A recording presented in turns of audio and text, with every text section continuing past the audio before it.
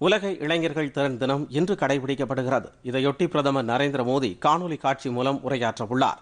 நாட்டில் திறன் இந்தியா திட்டம் கடந்த 5 ஆண்டுகளுக்கு முன்பு இதே நாளில் தொடங்கப்பட்டதை குறிக்கும் வகையில் இந்த தினம் ஆண்டுதோறும் ஜூலை 15ஆம் தேதி கடைபிடிக்கப்பட்டு வருகிறது. திறமையுடைய இளைஞர்களுக்கு அதிகாரம் அளிக்கவும் அவர்களுக்கு அதிக அளவு வேலைவாய்ப்புகளை வழங்கி பணிச்சூழலை மேலும் ஆக்கப்பூர்வமான வகையில் மாற்றும் வகையில் இந்த தினம் கடைபிடிக்கப்படுகிறது.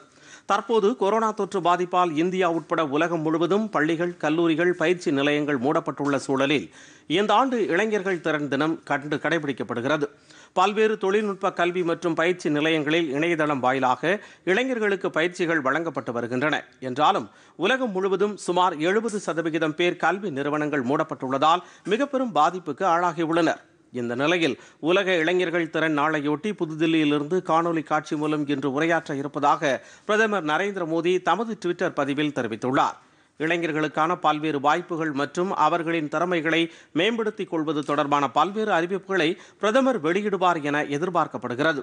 மேலும் இந்த நாளையொட்டி மத்திய திறன் மேம்பாடு மற்றும் தொழில் முனைவோர் அமைச்சகம் சார்பில் டிஜிட்டல் மாநாட்டிற்கும் ஏற்பாடு செய்யப்பட்டுள்ளது.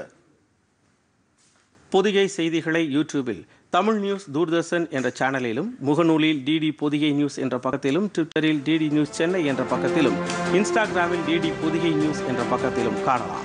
மேலும் உங்கள் கருத்துக்களை பொதிகை DD news@gmail.com என்ற மின்னஞ்சலில் தெரிவிக்கலாம்.